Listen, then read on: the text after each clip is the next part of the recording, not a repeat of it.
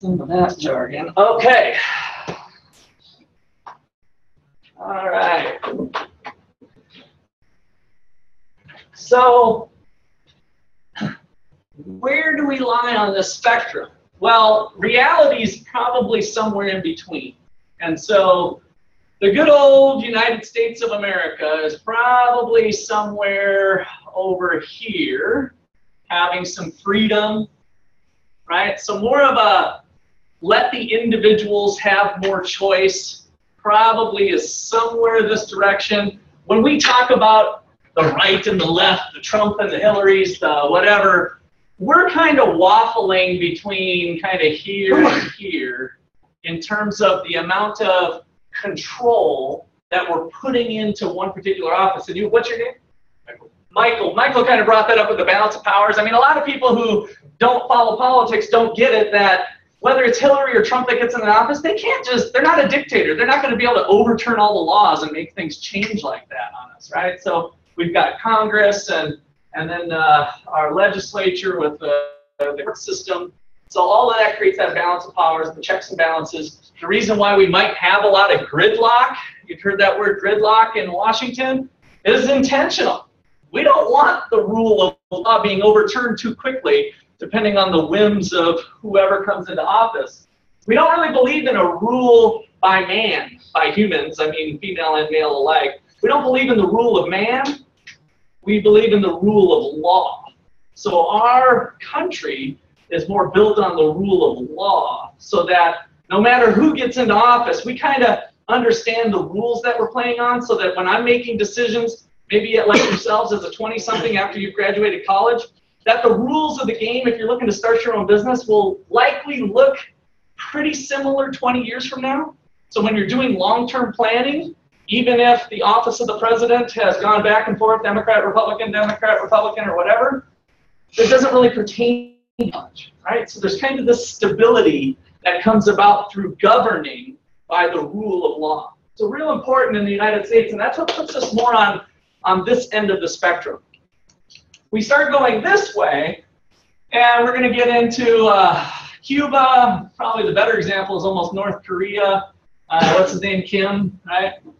So we got North Korea, Fidel Castro. Again, they tend to rule by committee. There's some powerful people. It's not just every single decision is on one person, but it's kind of flowing this way on the spectrum.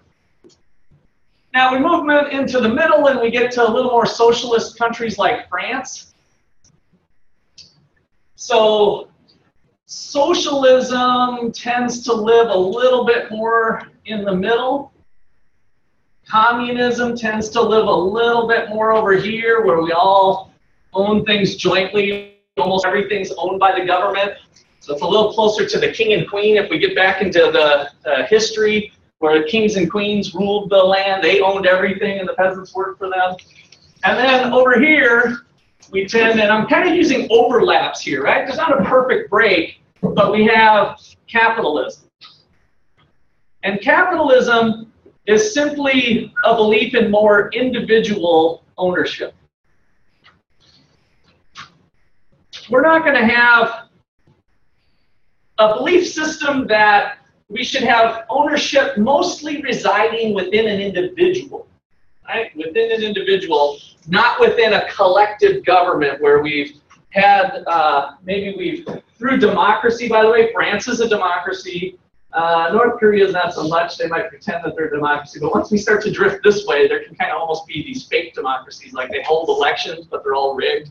That we had that happen in Egypt before the Arab Spring. It was like, oh, the same guy wins every time. Well, I wonder why, because the election's rigged, right? So they have kind of a democracy, a fake democracy going. We start to drift this way. So with more socialist and communist regimes, we're thinking more about collective ownership. Collective ownership through government, which might sound nice in some ways. Oh, can't we all share everything? Maybe if we all put our heads in the same place and we can kind of figure this thing out, we'll all equally share everything. Well, it runs into issues, and we'll kind of explore some of those as we go through. But that's the general idea. Collective ownership, what usually happens as we move to this is the ownership of things will start with kind of big industries. So usually big industry for starters. So we might think of oil. The oil industry is owned by the government. All the oil is owned by the government, right? So we got Venezuela is a country like that that's in shambles now, even though they're completely oil rich. So maybe the government owns the oil. They don't let private companies have property rights to the oil. The government lays claim to all of it. So oil, auto, air, we get into the airplanes and whatnot, steel. You know, some of the major industries that we've seen evolve in the United States through wealthy people like the Carnegies and Mellons and shipping and all of that stuff. It was private ownership that brought that up through the American system, because we continue to allow people to do their own thing and do it in the way that they saw fit. All right, so questions or comments on that? Does that help bring, I mean, some of these words I know are completely foreign to a lot of you guys. Does that help at least think about that spectrum on what these things are? Questions or comments? All right, so that I wanted to tee us up for this market system, because since we live in the United States, which is a market-based system for the most part, it's not a free market. We know that. It's not free in the sense that there's never kind of government involved in something or other. That's why it's this way on the spectrum a little bit. It's kind of a mixed market system. But for the most part, we still hold to the belief that we'll allow the individuals and individual businesses and stuff to make and own most of those decisions. Through the Obama era, which direction have we headed on my spectrum here? Because right and left is kind of backwards in this regard. Have we headed this way or that way?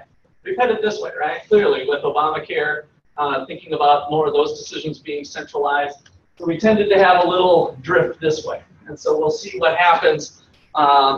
Again, to me, the drift, I think in some people's mind, they think it's crisis and they think we've drifted from here and now we're Cuba. Boom. I don't think so. I think it's a drift. And that drift has kind of continued over time. We'll see some data later if we think about the spending that the government does on our island. If we think about the spending that the government does, they're up to about 20%, 25% of the spending that's done in the United States in the government. 20 years ago, 30 years ago, it was less than 20%. So if we think about how much spending is the government doing as a fraction of the economy, the drift has clearly been this way. So something to think about. Is that the way we should have? Well, that's up for discussion. That's what makes economics fun, because we can have different opinions, hopefully going back to the data to support that either way. All right, so Adam Smith was the guy I wrote on the board last time. He was kind of the father of economics. And he brought about this idea of specialization that comes about through letting individuals do their own thing. It allows them to specialize in what they're good at and then to trade at what they're not good at. And so today we're going to look at that at a country level. And so in your mind, I wanted you to kind of think about the capitalist system this way, that what we care about in society are the people, the households. So on one side of the island, I shouldn't even say the side, we've got households that are spread throughout the whole island. But when we think about business, we've got buyers and sellers, right? And so the buyers are usually consumers, people who live in a house. They run to Walmart and they buy stuff. That's the exchange in a capitalist system. We got businesses and we've got households. And so from a general construct of what are we trying to do, what's our objective, we're trying to make these people as happy as possible. right? The dictator will often claim, if you talk to Kim in North Korea, he's doing what he thinks is best for the people. That this way of organizing life is best for the people, right? So even on this side of the scale, the perceived objective might be similar. So how do we bring that about? All of the people here, which on our island is about what? What's the population of the United States? Roughly 300. Who's got a better? It's a little higher than that. I have 300 down here. I should have said 300 million, 300 billion, 300 zillion, 300,000. How many people are on our island? 1,000, million, 300,000, million, billion, zillion, million. Bingo, I heard that. So 300 million people are living on our island. So I got this as a little key. This is the slides that I was asking you to print off. They're on My Econ Lab. By the way, I meant to say My Econ Lab. How many people are in My Econ Lab? Woohoo! All right, nice. I didn't get a chance to check my list. I had a phone conference call that went a little bit longer before class. So how many people are not in My Econ Lab? Okay, I see a few hands. You guys, drop dead date is before class Friday. Get in there.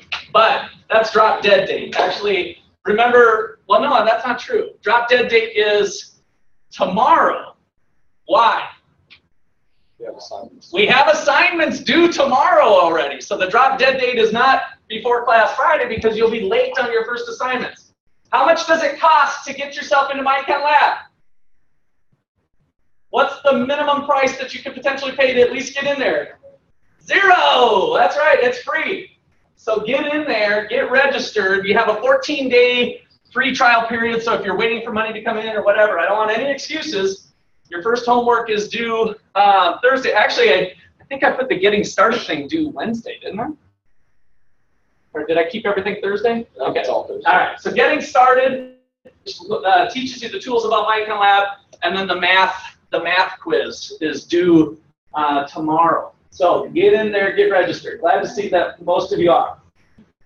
All right, so we got 300 million people on the island.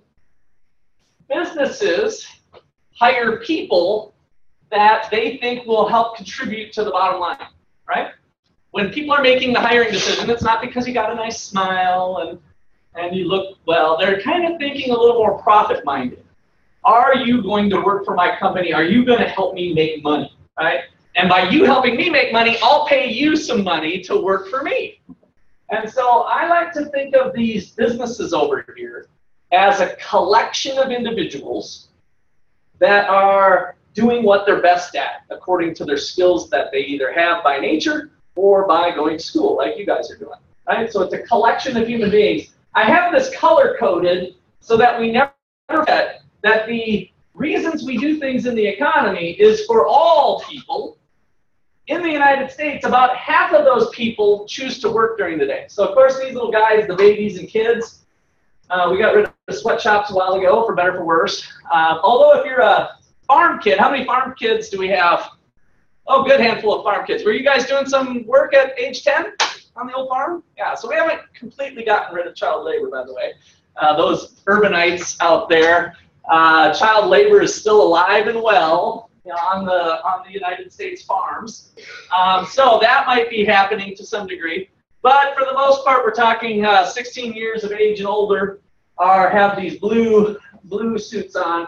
And it's just a reminder that at the end of the day, these guys check out and come over here. The reason I set it up this way is historically, this is called the circular flow diagram. It would look like this, and in fact, your textbook has something that looks like this. Households and businesses, businesses over here, households over here. I always felt like that kind of pitted us as them, corporate America, me, myself, bad guys, good guy, you know, kind of this fighting thing. And that's really not a healthy perception for maybe a number of reasons. But most importantly is to think that in a country where you have mobility and choice, you choose where you want to work. If you don't like them, you quit and go elsewhere. So These people are just choosing for 8 hours to earn a paycheck there to specialize in what they're good at. Okay, so that's the setup here. Businesses, households. Oh, maybe one last thing that I'll say. You can't really see it on the sheet very well, but the households own all of the resources. Land, labor, capital. Capital is what type of things again? Money. What's that? Money. Money, no. That's the one we don't want it to be in economics class, by the way, Lance. You are right if this is finance class or maybe a business class. They might say, oh, well, we're going to go up and raise some capital. And they do mean we're going to raise some money. In econ class, we're going to drill that down a little bit deeper because that money is usually used for things like what? What is capital in econ class? Yeah, something that helps you make something else. A little bit more specific because a person helps you make something else, but it's not the person. It's a machine, materials, a building, a computer, right? Resources is a little too general because all of these things are resources. But what's that? Man-made things. Man-made things, good. So I kind of gave you the impression of thinking about man-made things that help you make other things, right? Those things are capital. Now, what's a little more weird, though, is if we think about those things, like this building, for instance, or the building of a business and the machines that are in there, I'm claiming that those are owned by the household. So I'm trying to think, doesn't the corporation own it? Do businesses own things? Do corporations own things? That's a little, you guys have had maybe some other business classes, so I'm kind of asking a little bit of a technical question. In most cases, board. So, I mean, they would be specific facilitating the whole. Okay, good. So they're helping make decisions about the entity. Can corporations own something in the United States? Can they hold legal title to a car, for instance? Can a corporation own something like that? Yes, they can. So corporations can own. But oh, well, wait a second, Russ, that kind of throws your theory out. And I say, no, it doesn't. Why? And it goes, it's not quite board of directors. Board of directors are helping with the decisions. They get that money from customers. They get the money from customers, yes. And then track the, what's that? Investors. Investors, right. So who owns the corporation? Investors or the owners, the shareholders is what we call them, that you might have saw in some other business classes. So corporations have shareholders. Sometimes, by the way, those shareholders could be another company, is a shareholder in another company. But then that company has shareholders that are people. As you keep unraveling that, the unit of measurement that we eventually get to is a human being that goes home at night and wipes their butt just like every other human being, right? A real living, breathing person.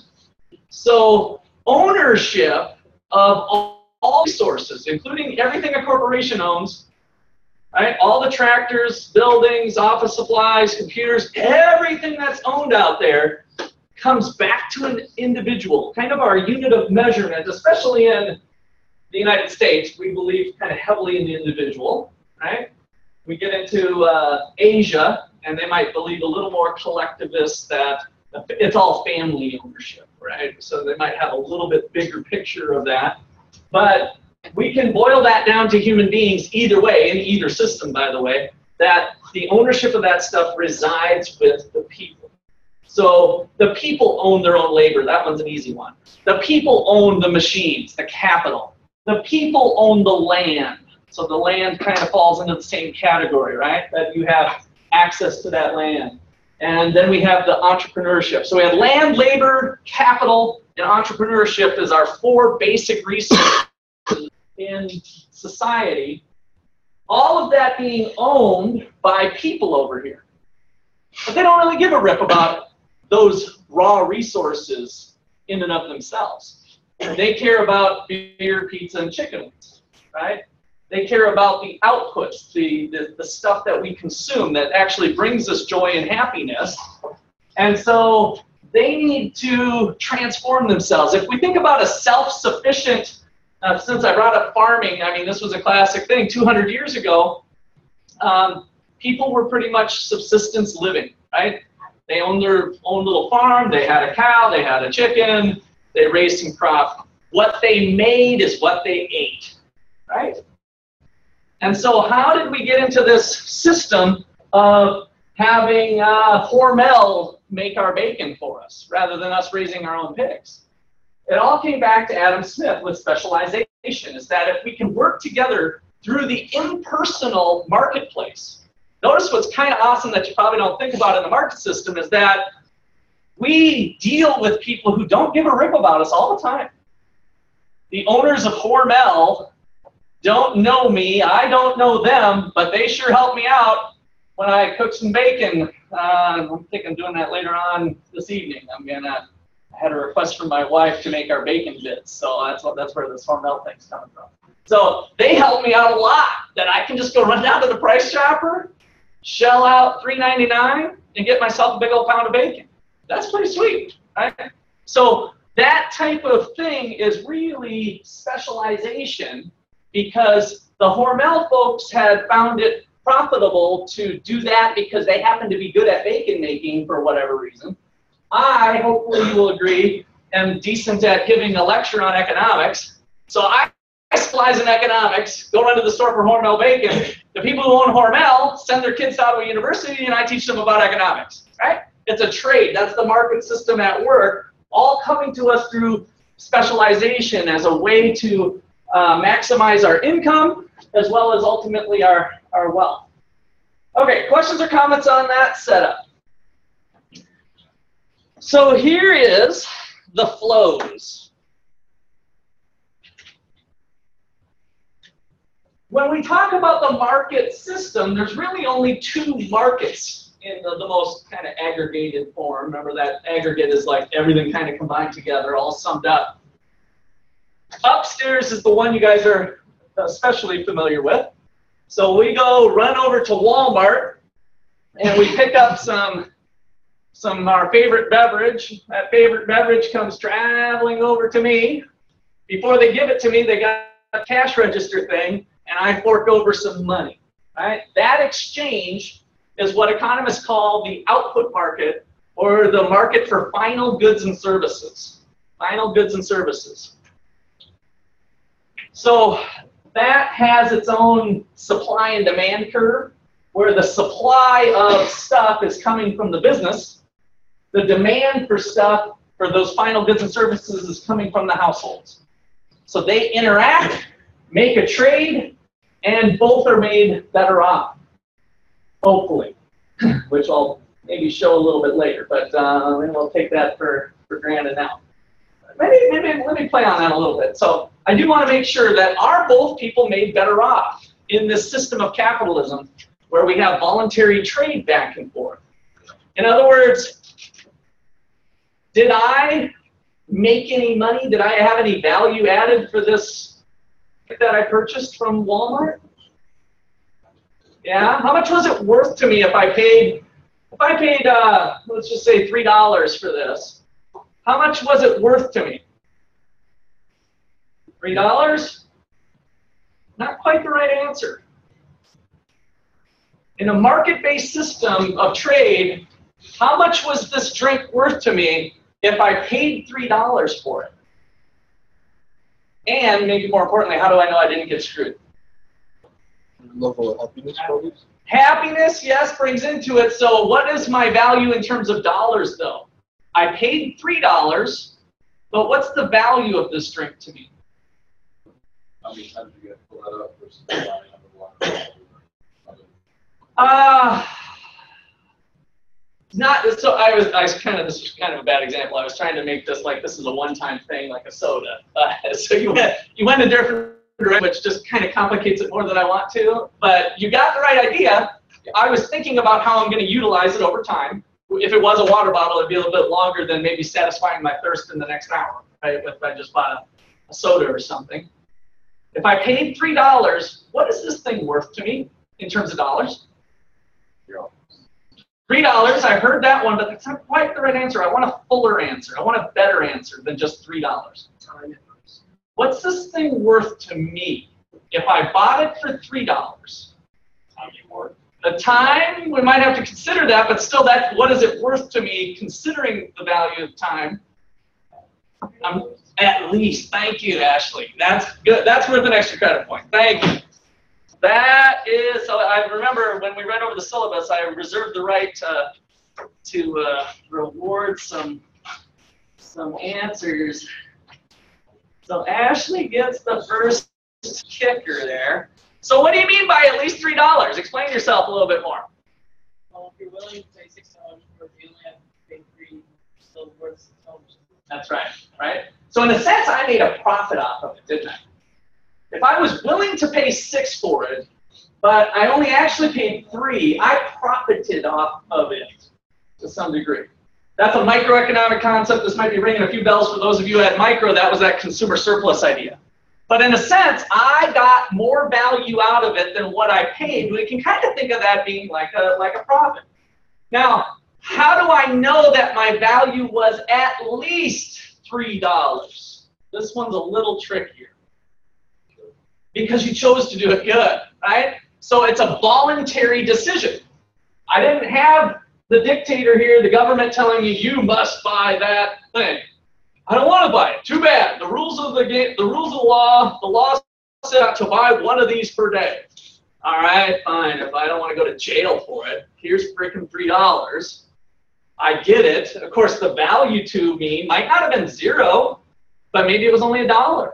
Right? So if the government forced me to do that, or somebody else, doesn't have to be the government, but if I was forced to drink this thing, I very well might not have had a profit on it, right?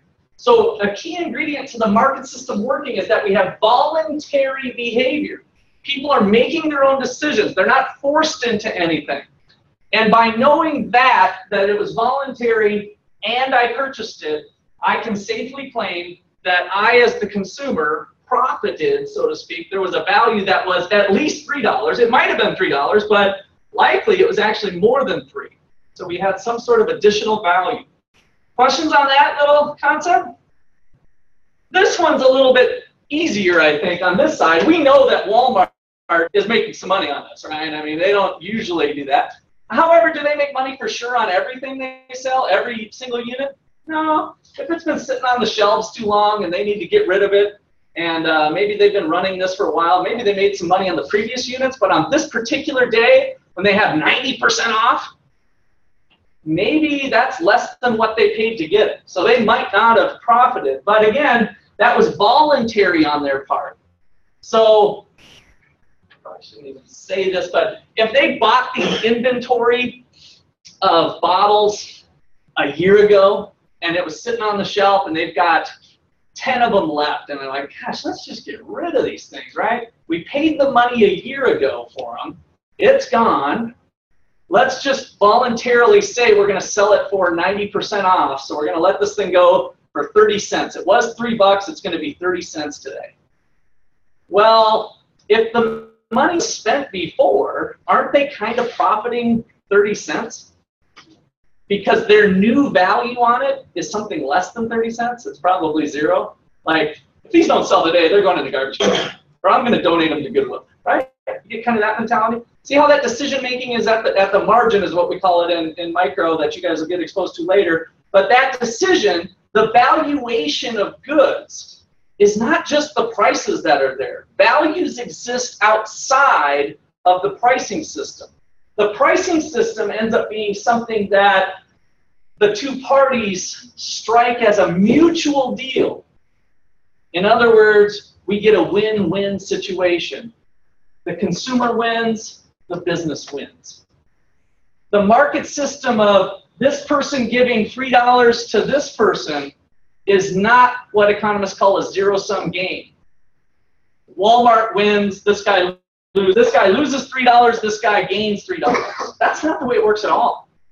In fact, what we learned is that it's a win-win situation. The consumer won $3 the way we said it. If they were willing to pay $6 and they only had to pay $3, the consumer made $3, and Walmart, whatever their markup was, if this thing maybe cost them $1 or something, maybe they made a couple bucks. And both parties made money on it.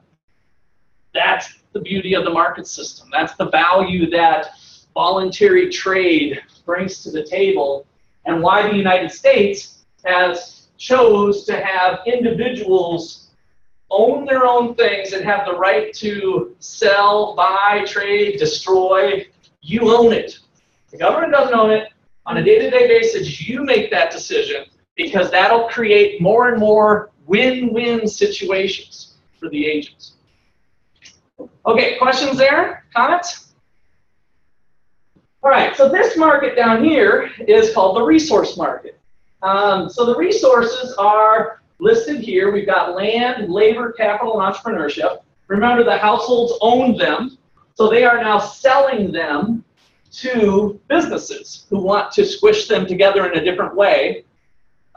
Everybody doing maybe different pieces of the puzzle so that they can make their model. So we take the land, labor, capital, entrepreneurship, we transform it into a bottle of water to add value to society. In exchange for those resources, of course, they have to pay for them. Payments like what? Wages, rents, interest, profits, all the payments that businesses make that are on their cost sheet, those are all flowing through the resource market. That's it. The market system kind of comes down to these two concepts, all tied into the production and consumption concept, where we've got the output, what we ultimately desire is those finals and services. And how did that happen? Through the transformation of raw resources into those things. The resource market, the output market. Okay, comments there? All right, so let's see, I'm not sure if I want to do this, but I think I will to give you, I don't want to leave the government out in the cold. I did include the government there so that we have that basic concept of the market system.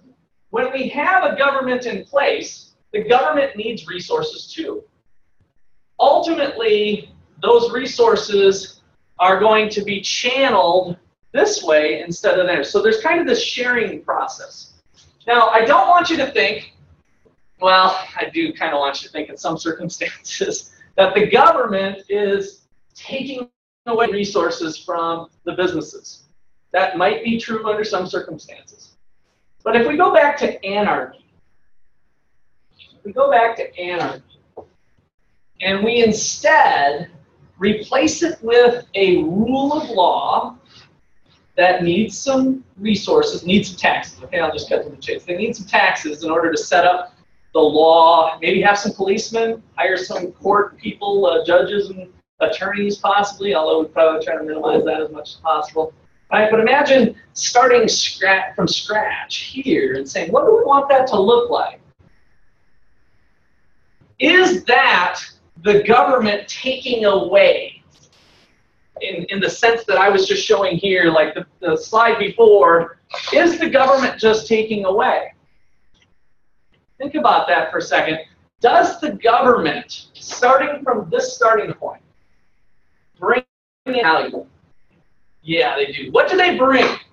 What did they start to bring to the table that might actually increase resources, possibly, but also increase the exchange, the amount of trades that can go on? Security, good, right? So one of the things that hold back a lot of countries, especially in Africa, is the security aspect. If you can't use your property without the risk of it being stolen, then the whole trading system falls apart, right? So a very important ingredient is indeed the government, to a certain extent, to preserve and protect things like security. What else? What's that? Structure. Okay, what kind of structure? Like, I mean, you're right. like laws. Yeah, laws into place on what the rules of the game are. So when we have, when economists have studied exchanges with people with limited government, they start to form their own rules. And in fact, the United States is this way too. Communities, local communities, would start to form their own rule system, even if there wasn't a police system in place, right? Why? Because they found it mutually beneficial for trade to have a system of rules that they all agreed to. So that's essentially what we do, scaling things up at the national level to have at least some basic rules in place. And what that does is it allows people to really flourish with doing what they're best at and adding value to other people's lives. And so I thought I'd put that as a side note because you're going to hear me be potentially critical of government at some points, because if the government gets too big, there's a tipping point where it does start to take away some of the individualness. So we start here, yep, things are good, and then wait, maybe the government should do more, maybe the government should do more, maybe the government should do more. And some of the outcomes that we get, I'll just jump to the extreme. I jumped to Cuba. What kind of cars are they driving in Cuba that you guys have seen on some of the documentaries, especially since Castro died? The old ones, yeah. Like they still, since we did put in sanctions on Cuba, they still have automobiles from 1955, 1958. They just have to keep doing it because there's no trading, there's no value allowed, right? So the kind of optimal point in society with the level of government, there's lots of increasing returns, but at some point, the government, if this is size of government, it gets too big. And so we get kind of this hump thing in terms of, let me put smiley face on the horizontal, on the vertical axis. So we're measuring happiness here or something. We get to the point where, yeah, having some structure, having police, having security, that's added a lot of value, added money to the economy, added exchange, added wealth. But we can't, the answer isn't always to keep going back to the government, because we eventually get to this point where the government might start to serve itself. It might start making itself happy, but not necessarily the general public. Okay? Comments or questions on that? So here's the functions of government. Here's how they make money. Let's start with taxes. If they go to the output market, what kind of taxes is T2? What kind of taxes do you pay at the cash register? Sales tax, right? So you have sales taxes coming in at the cash register. That's one source of tax revenue in general. In this type of market, that's the only source of tax revenue, actually. The other source of tax revenue is on your paycheck that you guys might have seen on some of your pay stubs, right? So the government or the business pays you a $100 paycheck, and then $10 of it gets derailed to the White House. You get 90 of it, right? Hopefully the government's using that $10 to do good things that makes your life better, that adds value, blah, blah, blah. But sometimes that might not be shaping out that way. But those are the only two ways in a market-based system for the government to get money. There's no other way. So all taxes come through those channels. And then what do they do with it? Well, they buy weapons of mass destruction for security purposes usually. Where do they buy them? Well, they buy them from a business. Not always an American business, but usually they try to promote that. So they go to Guns R Us, a little company over in New York, right? And they buy some weapons of mass destruction. So the government goes to the market system, so to speak, and buys from Guns R Us. So they're providing spending or money to those businesses.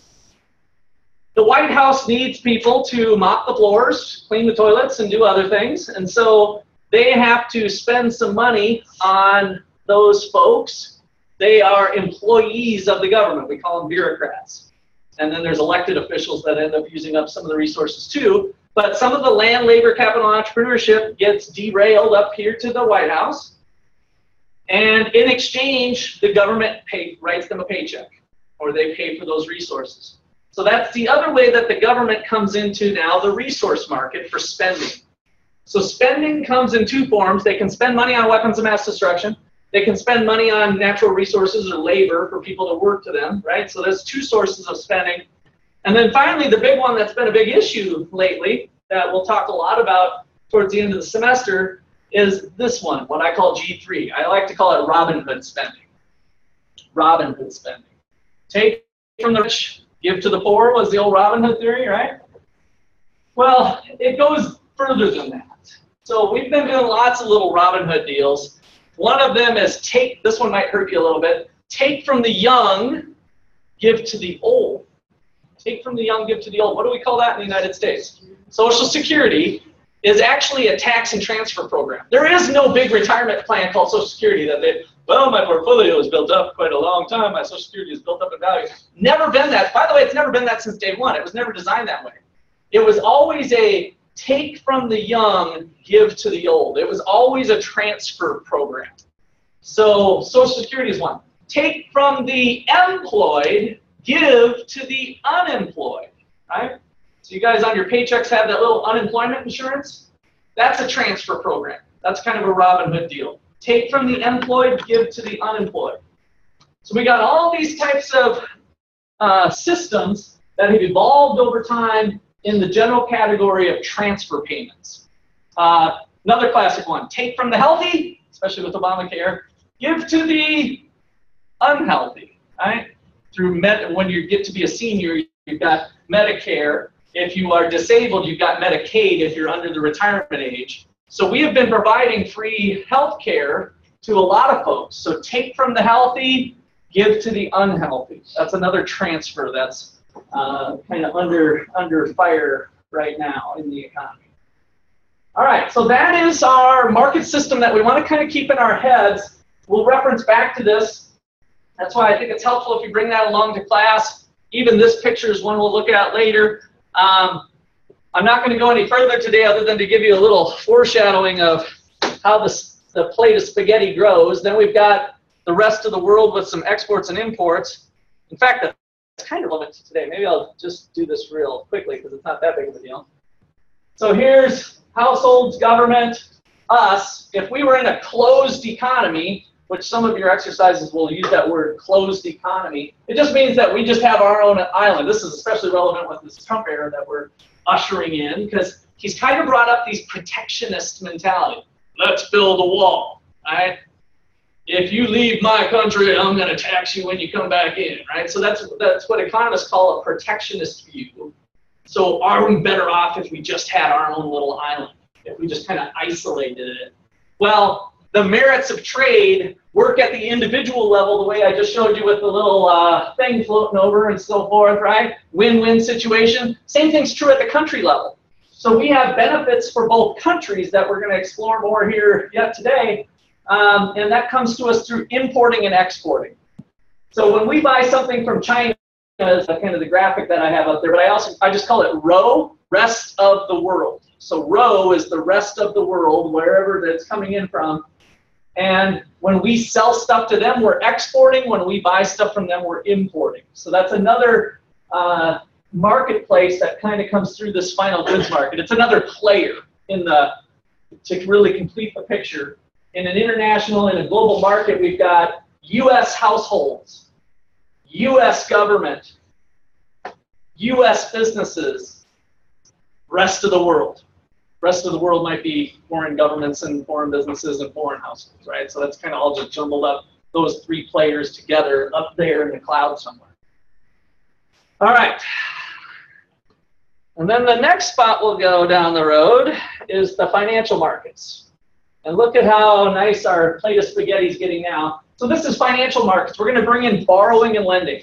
That's all I'm going to do. I just wanted to think about how important this is as we build it out. We started here with a free market, no government, add the rest of the world, add financial markets. That's kind of how we're going to build up the course.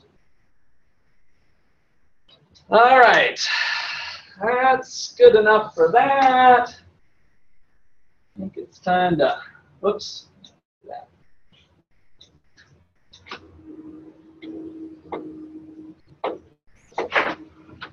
All of this is in hopes that we can give you some ammunition to live a life. Remember, part of the objective I had was to see where do I fit into the big picture. You kind of got to know this big picture, and hopefully you guys can continue to have better dialogues and be a more informed voter and an informed citizen to kind of help bring about flourishing for other people.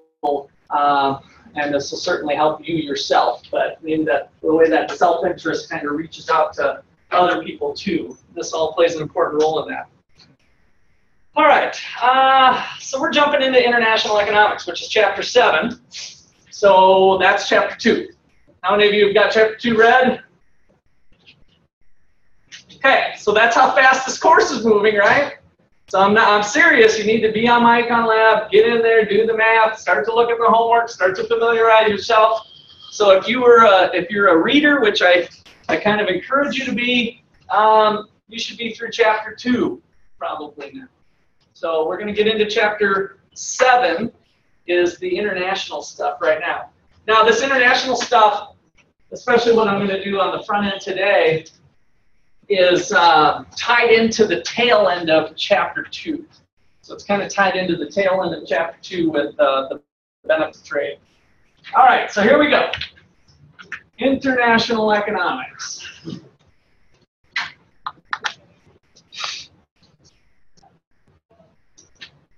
All right, so the basis for international trade is simply recognizing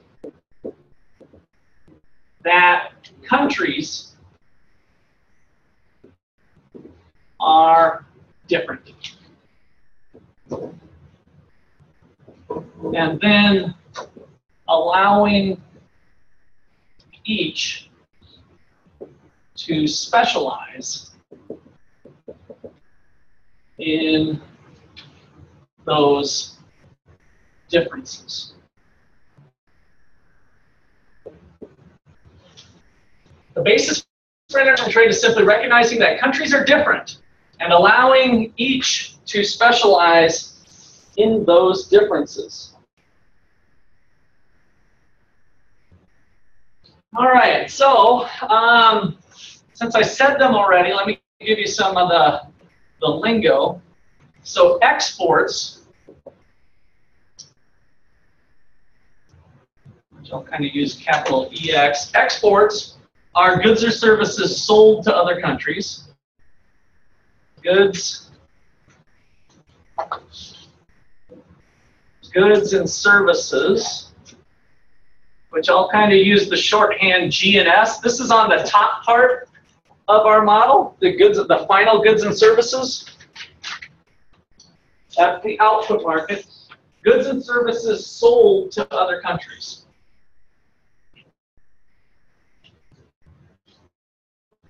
And actually, instead of other countries, let me put rest of the world. Sold to the rest of the world. The rest of the world, who we will affectionately call ROW from here on out. The rest of the world. And imports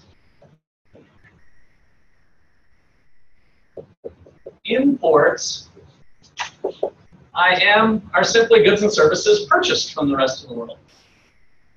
Goods and services purchased from ROW.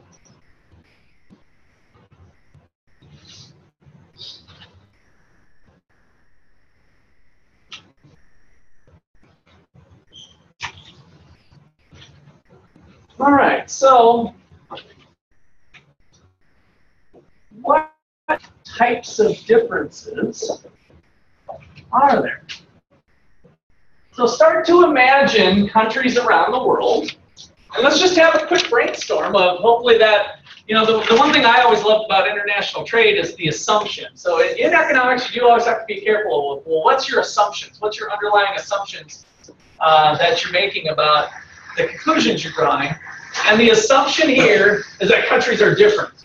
Now, is that a pretty crazy assumption, or is that pretty reasonable? Pretty darn reasonable, right? So how are they different? Types of differences. What do you think? Currency. Currency, okay.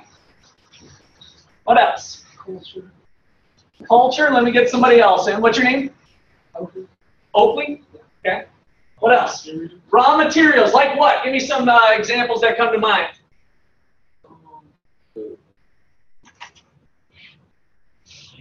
Land, okay, and what about the land?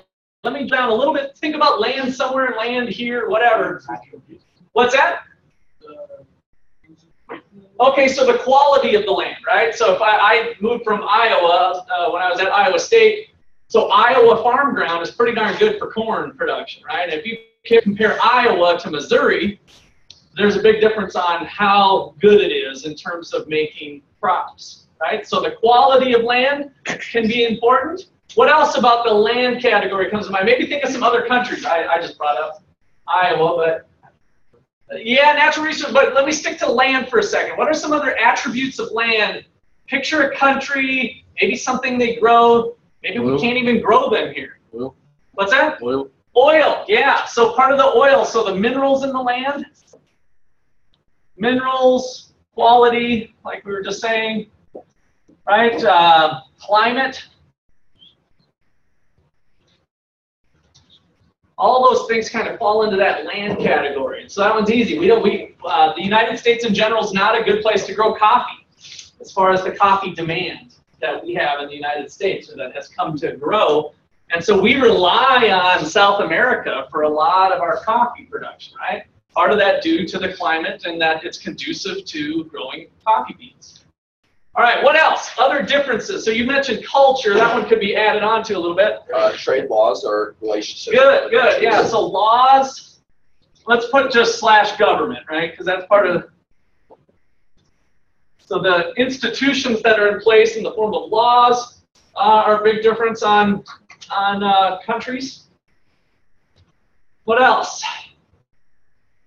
Differences between rural Africa and rural America. What's some things that come to mind with that visual? Rural Africa, rural America. Did you see labor in those uses? Let me get what? I said labor. Labor is what I was kind of thinking. What about the labor though? We could talk quantities. I kind of purposely said rural Africa versus rural America, thinking, let's say the population is about the same. What would you think is probably different between rural Africa and rural America in terms of labor related to labor? Production rate of what? Population, birth rate type thing? No, like the labor, like the amount of people. Oh, how much they How much produce? they can produce. Okay, good, which is related to what? Technology. Technology, good, and Wages. the people, Wages. religions? Wages. Wages. The wages are going to be different, but what's driving that result? You guys are talking about things that are all tied together, by the way. So if you're more productive, the business is willing to pay a higher wage for that, right? And all of that's tied into, what do you think? Education is the buzzword I was looking for, right? The education levels in rural Africa versus rural America. I haven't looked at the data, but I can pretty much guarantee that our education system is kind of tops around the globe. So I was kind of picking on rural Africa, but that's true in rural India and rural other places around the globe, rural Central America for that matter. Our education levels are a lot higher. So our labor force tends to be more productive and therefore gets higher wages, okay? But all of that really comes down to those results that you guys are about being more productive and about getting higher pay. That's a difference, but that difference was created through education levels, potentially, of the labor force. So let's put education of labor, and I'm going to sneak in that other word I mentioned last time, but we didn't write it down. Human capital is what economists call that, human capital. So we have capital, that is machines and buildings and computers and stuff, and then we got this idea that human beings come to us in different packages in terms of how productive they might be, and that's really getting at the heart of this human capital concept, kind of the quality of labor. All right, any other differences come to mind for countries? Cross-country differences. How about, I wanted to come back to this culture. In what ways might culture, somebody other than Oakley? Food. What's that? Religion, I think, is part of that.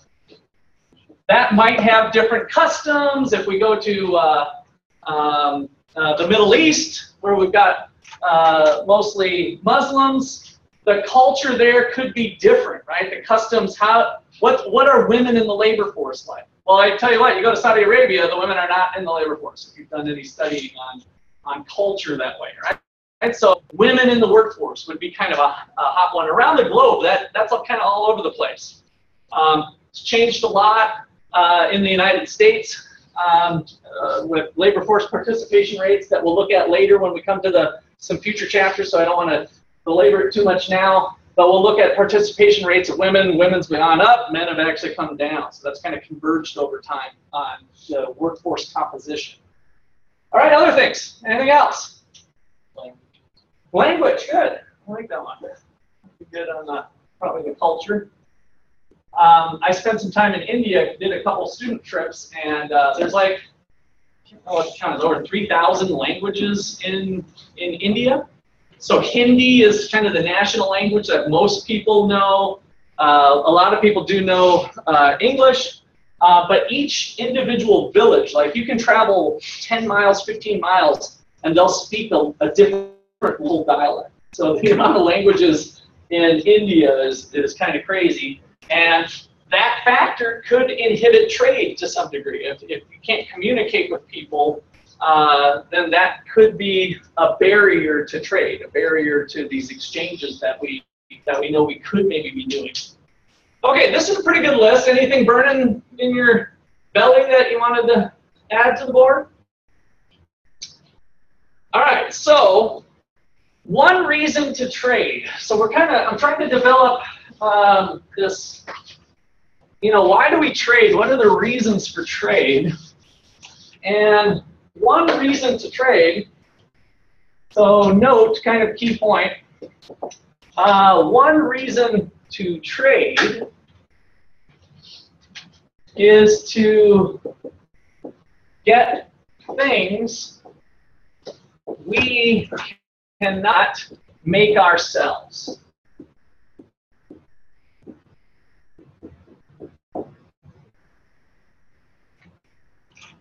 So let me go to my Canadians here. We got a couple here. Was there another Canadian or Canadians? Oh, 2 Canadians. So we got 4 Canadians. All right, let me go to the Canadian contingent. Let me come to the back of the room. How many people do you know? What city you're from?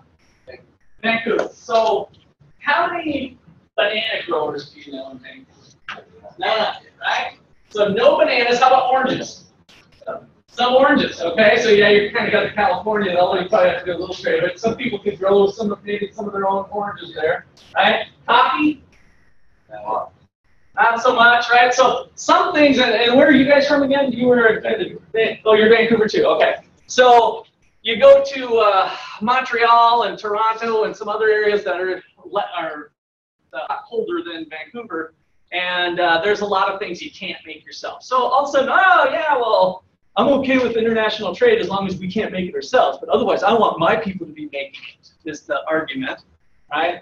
So this reason to trade is usually digestible by just about everybody. Like, oh, okay, well, as long as we're not displacing labor in Vancouver by buying bananas, then I suppose that's okay for us to buy some bananas from other places, right? All right, so that's one reason that seems to make sense. So the reasons are bigger than that. So the argument for trade that we're going to make is that the reason you want to trade is to make yourself better off. In other words, the fact that you guys are buying bananas in Vancouver is not costing you any money, or your thought that maybe, well, at least I'm not screwing over the Vancouver labor force by doing that, is simply not true when we look at the bigger picture of trade in a broader context. All right, so there is, so this is kind of note number 2. We're going to start off with, there is an opportunity cost.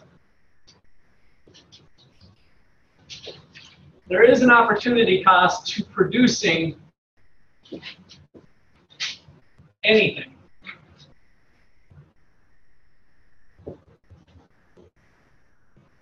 There's an opportunity cost to producing any product. So the definition for opportunity cost, one of them that we'll work with, I'm going to probably give you 2. So opportunity cost is the cost of something The cost of something measured in terms of what was given up to produce an additional unit.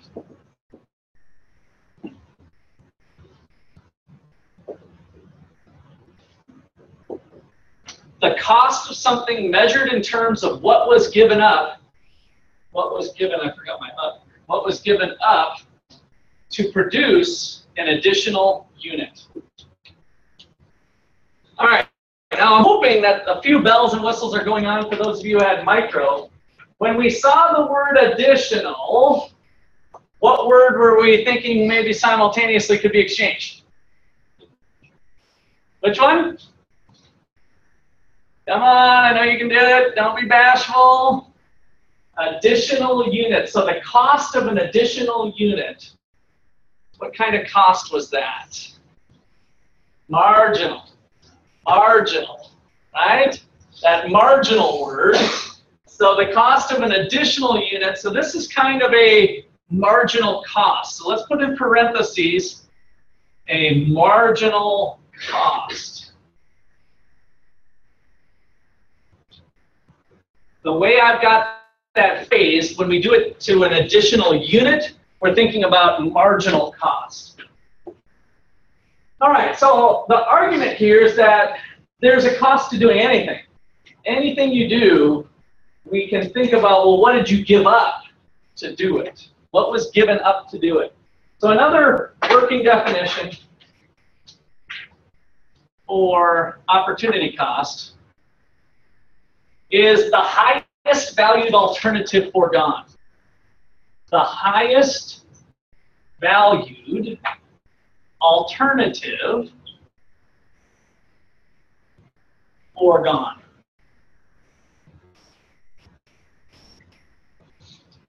The highest valued alternative foregone.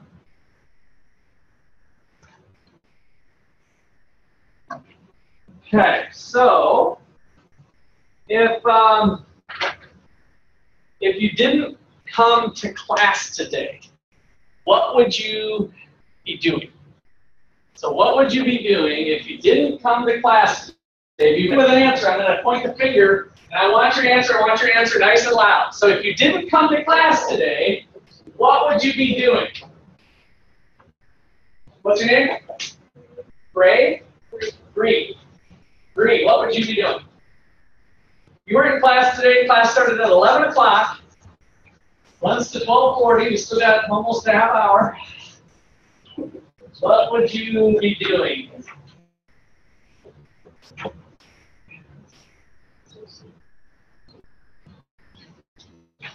Think. What are some things you do with your life?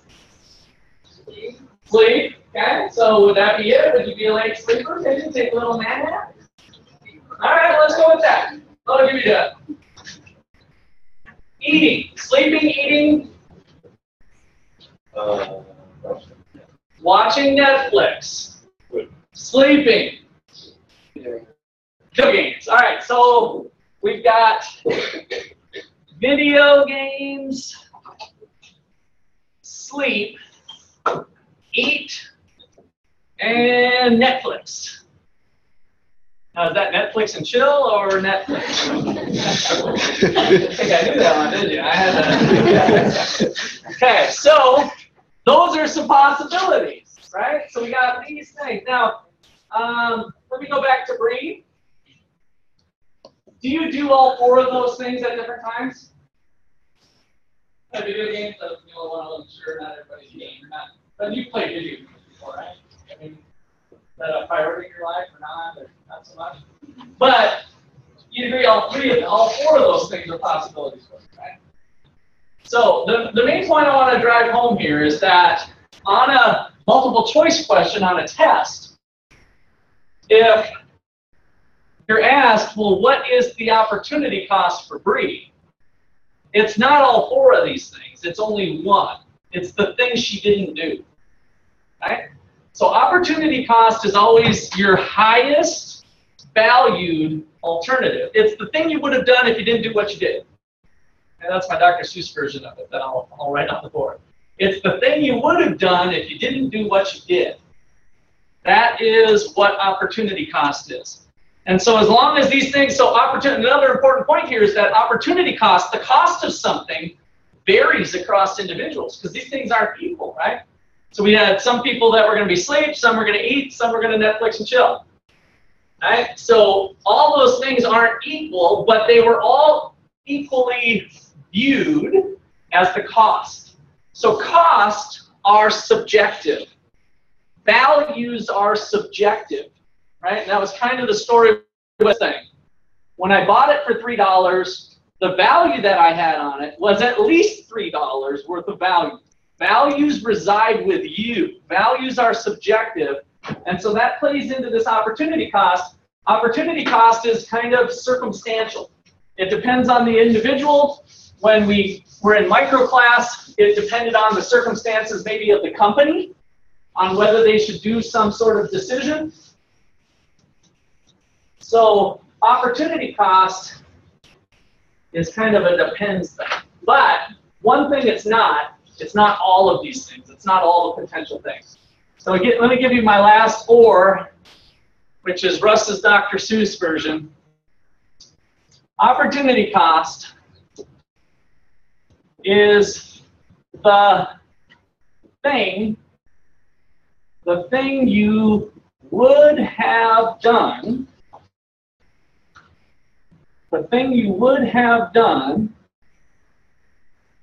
if you didn't do what you did.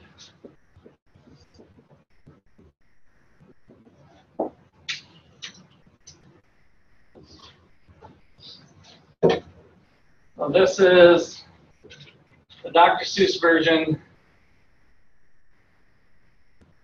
by Russ. You won't find that in any textbook. I made that one up. Okay? Years of teaching brought that insight to me there. All right. So where do we go from here? So we've got this thing that we all have different costs. We can measure things in terms of what we were giving up. And so the premise of international trade is this.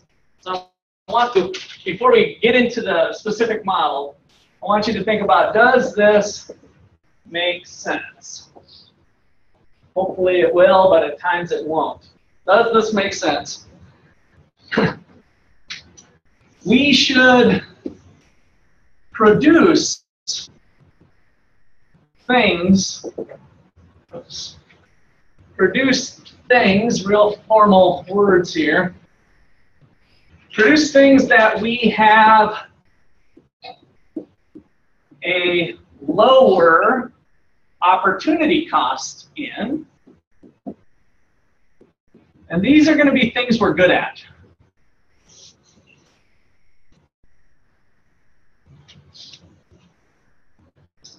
Things that we're good at. You were talking about being productive before. I'm sorry, give me your name again. Jenna. So Jenna brought up being productive.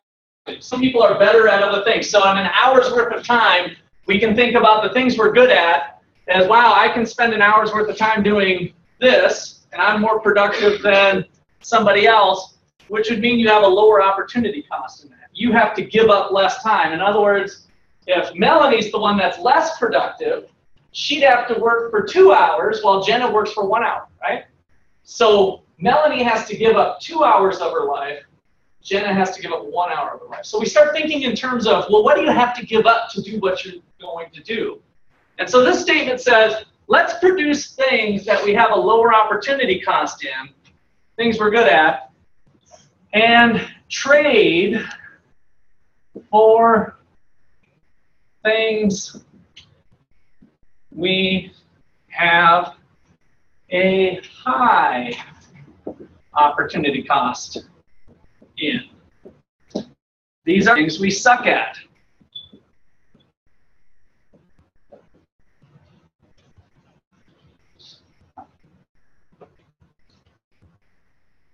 So we're going to determine things we are relatively good at compared to the rest of the world is where we're going with this, but this works at the individual level too.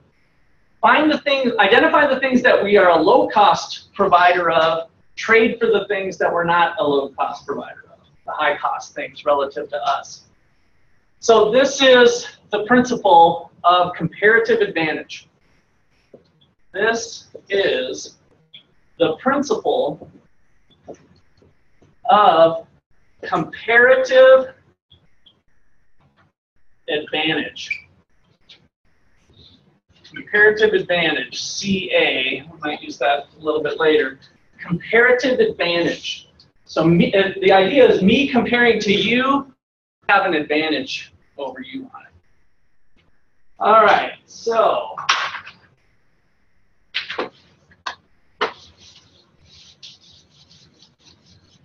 our first economic model in the class coming up. So this is called the Ricardian trade model, originally put forth by a guy named David Ricardo. Kind of an interesting story. So he was late 1700s into the 1800s, and he was trying to convince the King of England to trade with France. So we had kind of France and England. This is a true story. I think it was chicken and wine was the example that he used. And so he came to the king and said, hey, I know you're good at everything, right? You're good, and us lowly people might not be able to help you out that much. But let me show you something. See if you can get this. And this is what he showed him was this model. So this is called the Ricardian trade model, which is really the model of comparative advantage. So here's our assumptions. We've got two countries, the USA and Japan.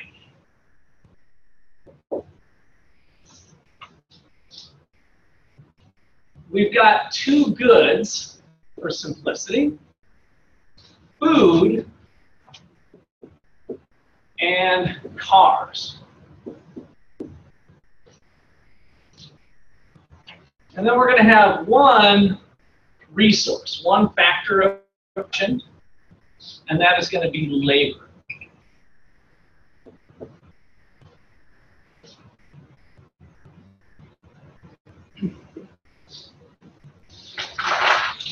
And we're going to build a table to show production. So kind of build a little four-square box. And we're going to put the US here on the top and Japan down here. And we'll put food up top and cars here. And then inside the boxes, we're going to have productivity, like Jenna was bringing up. How much can each country make? How much can each person make? Some measure of productivity. And so in the United States, we've got 4 foods for every worker. So every unit of labor can produce 4 units of food. So this is our notation, 4 units of food per unit of labor. So we got F over F, right? And that same American, if we put them into car production, could do 8 cars for every labor.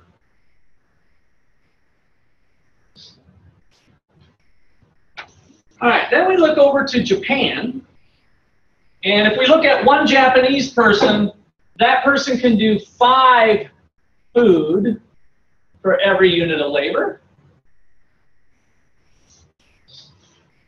Or if we put that Japanese person into car production, they can do 25. 25 cars for every Japanese worker. All right, so one little thing for notation purposes that's going to help us out when we come back to currency. One of you guys mentioned currency on your differences. We're going to put a little asterisk by Japan, since we're in the United States currently. We're going to call them the foreign country. So the little asterisk denotes foreign country. And that'll kind of come in handy later when we might be talking about the British pound or the Canadian dollar versus the American dollar. All right? So, what can you tell me about this data? What jumps out at you? Japan's better at what? Japan dominates us, right?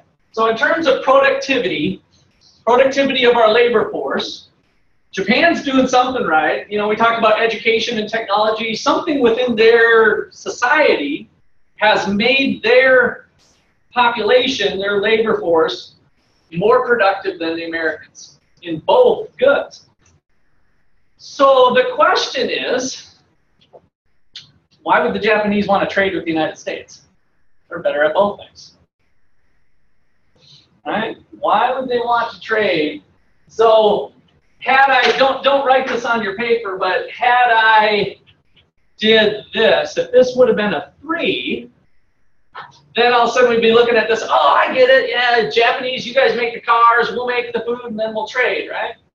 But what Ricardo did to the King of England on that story is he came back and said, hey, King of England, you're better than us at both things. I'm not going to deny it. Or let's just assume you were that. He was trying to fluff them up to get them to go with trade. So he really stacked the deck against potentially international trade, right? The deck is stacked, so to speak. But why would Japan want to trade? They're better at the United States. So what we call this, there is a name for this, it's called an absolute advantage. So Japan, this is a note, Japan has an absolute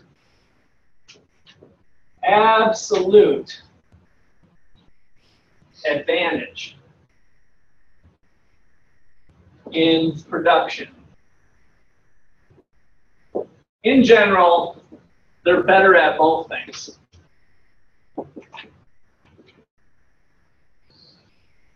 So they're better at producing both goods on average when we look at labor productivity.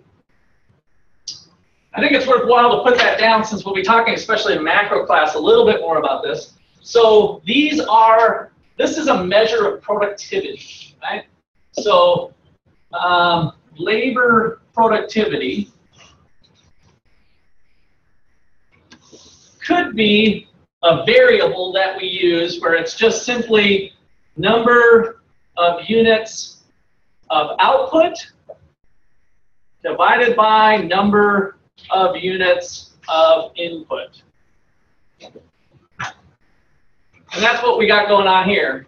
We narrowed it down to a per person level. But we'll also do this sometimes through average productivity.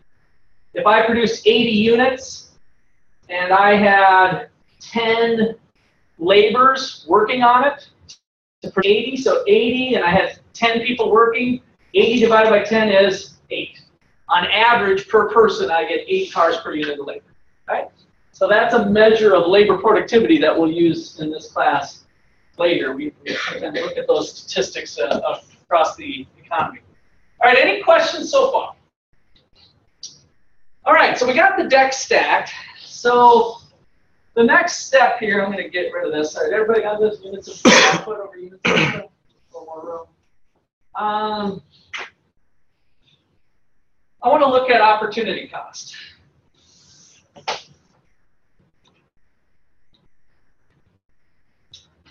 So how are we going to do that?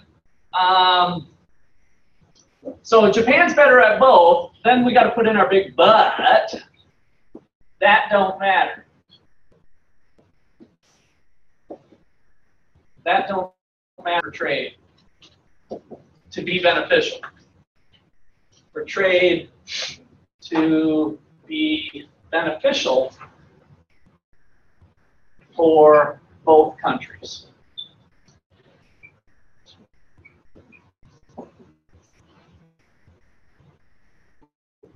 All right, so if I write this here, you guys can still see me all the way up to here? Oh, yeah, I can do that. Okay.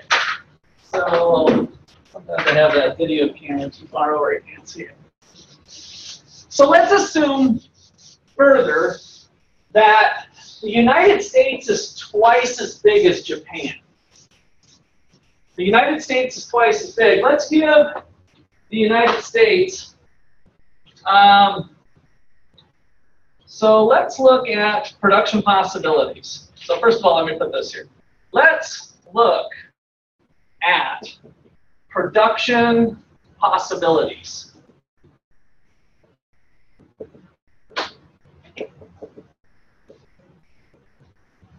Frontiers, PPFs, that's a word that we'll need to know, be comfortable with. Let's look at production possibilities, frontiers, in each country. Assuming we've got labor in the United States of 2,000 and L star is 1,000. So we've got 1,000 people in Japan, 2,000 people in the United States. All right, so here we go. We're going to draw two graphs side by side with each other. Draw them kind of nice and big for yourself.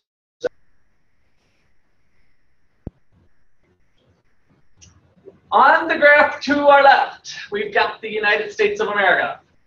On the graph to our right, we've got Japan.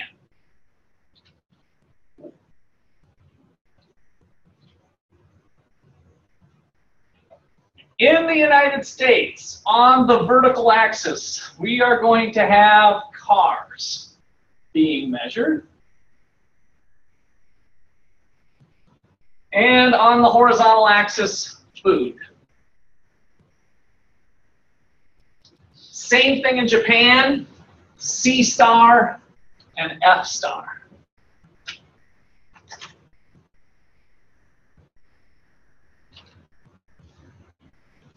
So, what are the production possibilities? What does that thing look like if the United States was to devote all of their resources to car production? How many cars could they have?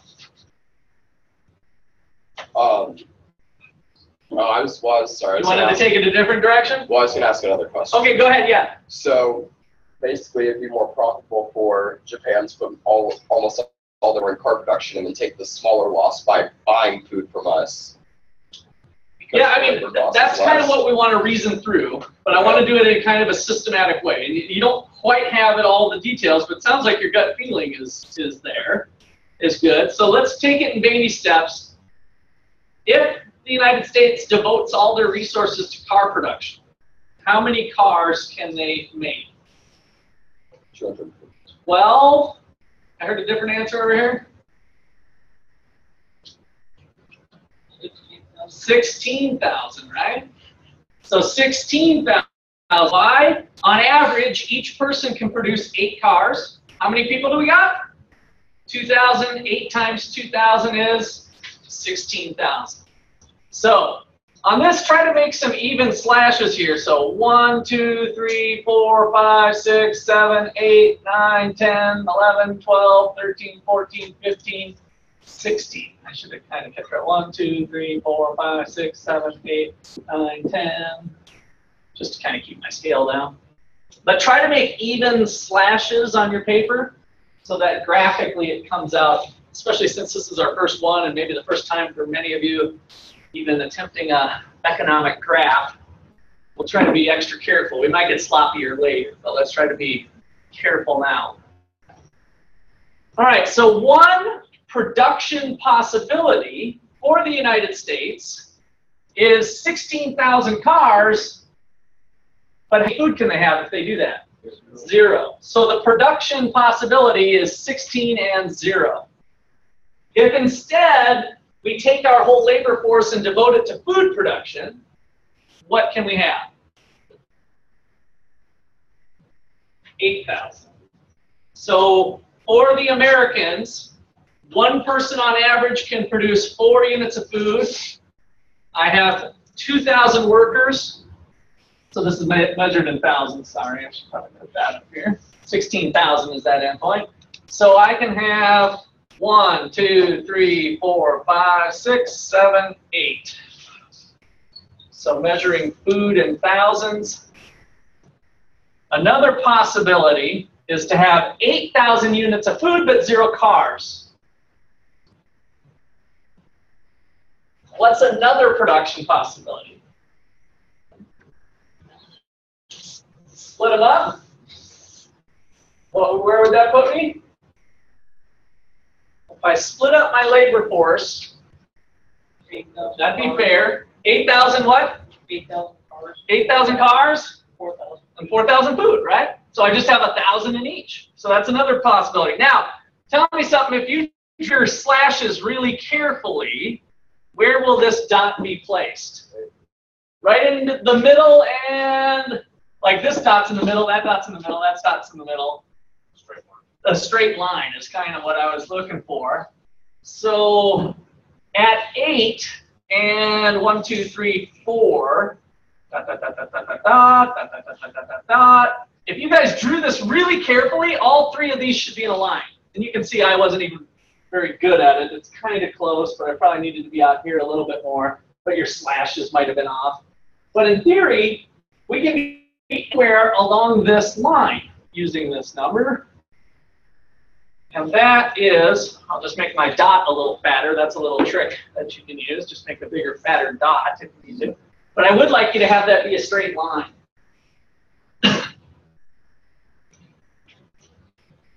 Okay, so that works there. Let's go over to Japan. What does their production possibilities look like? What is their endpoint for car production?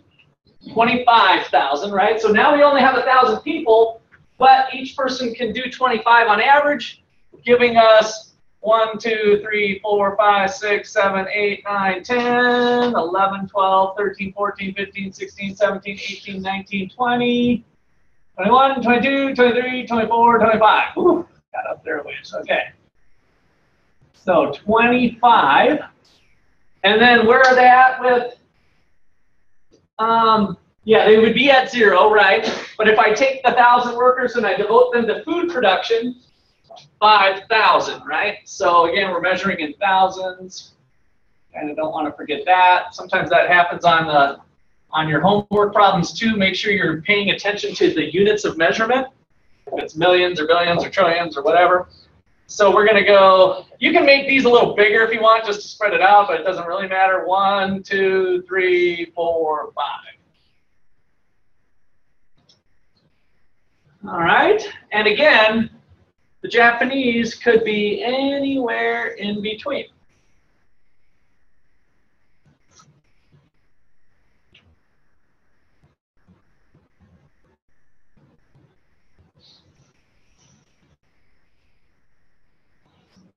All right, so what does this help us think about? Within each country, if you look at those graphs, talk to me about trade-offs. Let's start with those Americans. If you look at those trade-offs, what are some possibilities of production trade-offs for the United States? That's not giving me a trade-off, though. So if they just produce food, I want you to hone in on the trade-offs possible. The Americans could be at point A, B, or C, or D, or E, or F, or G, or H, or I, or whatever, right? Everybody agree they could be anywhere along here. Those are all production possibilities. So talk to me in terms of the trade-offs that the Americans face. Put that into a sentence for me, like, if I want more food, What's the trade I have to make internally? We're ignoring Japan. We're just on our own little island now. We have to give up some cars. How much? So if I want one more unit of food, how many cars do I have to give up? 2. 2, right? Or vice versa. If I want another car, how much food do I have to give up? Careful with that. Half, right? So there's this 2-for-1 trade-off. So if we're kind of calculating trade-offs,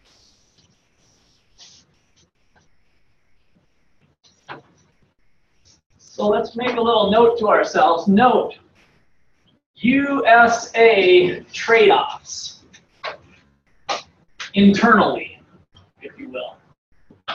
Kind of ignoring. We've got 2 cars equals 1 food. Or, equivalently, what you just said is 1 car equals, well, there's my equal sign, do a little simple algebra here. What I do to one side of the equation, I divide by 2 to get a 1 here. What I do to one side, I got to do to the other, and I get 1/2.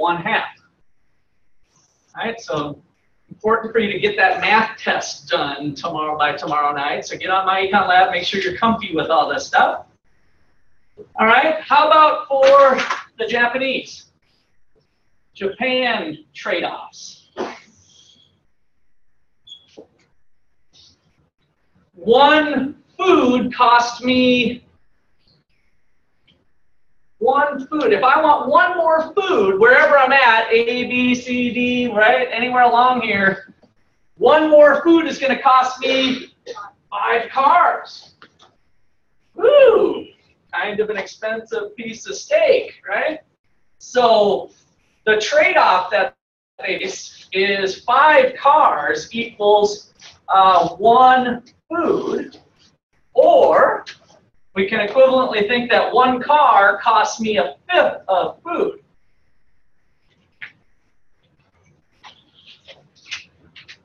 What's the slope of this line? Those of you who have passed the math test or just know otherwise. What's the slope of the production possibilities frontier? 2. Rise over run, down 16/8. The slope is 2. That's kind of tying into our production possibilities, our trade-offs. Slope of this line? 5. Down 5, down 25/5. However you cut it, the slope of that line is 5. All of that plays into the trade-offs. Who does food cheaper? Who does food cheaper, the United States or Japan? Who does food cheaper? US. US. In the United States, they only have to give up 2 cars, while the Japanese have to give up 5. Guess who should be producing food and trading for cars? US. The US. That's where we'll pick up next time.